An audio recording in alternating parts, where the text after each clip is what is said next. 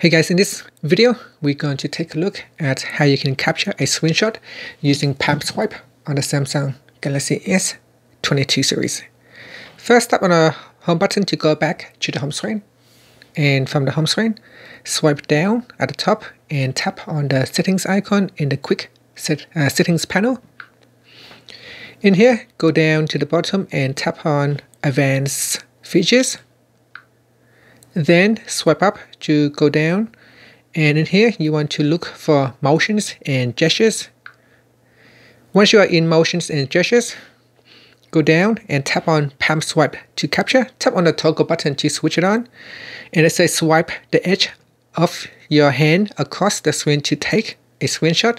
So here, if you go back to the home screen and want to capture the home screen screenshot, just use your edge of your palm right here and swipe to capture a screenshot, and there you go. You can see I have just captured a screenshot, and I can use gallery to view the image, and that is my screenshot right there. So if I open up the internet app, I can capture a screenshot just by swiping.